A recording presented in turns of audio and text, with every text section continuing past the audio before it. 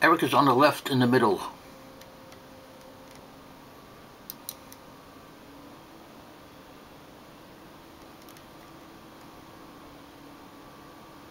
When I go, whenever that may be, God forbid, I could save another person's life. And that's why Luann Sergio says she signed up to donate her organs when she dies. The New York Organ Donor Network says just one organ donor can save up to 8 lives and improve the lives of 50 others. With 200 Staten Islanders currently waiting for organ transplants, donors are in demand.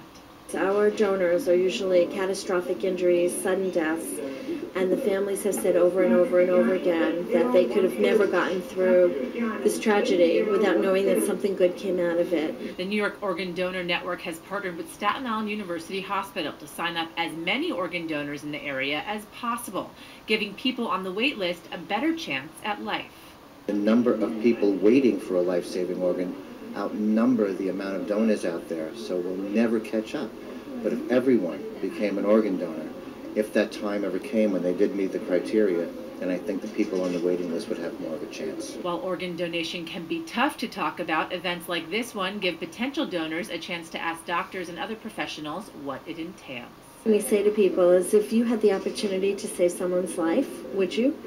And 9 out of 10 people say yes, of course I would save someone's life if I could. Well, this is an opportunity to save someone's life through organ and tissue donation.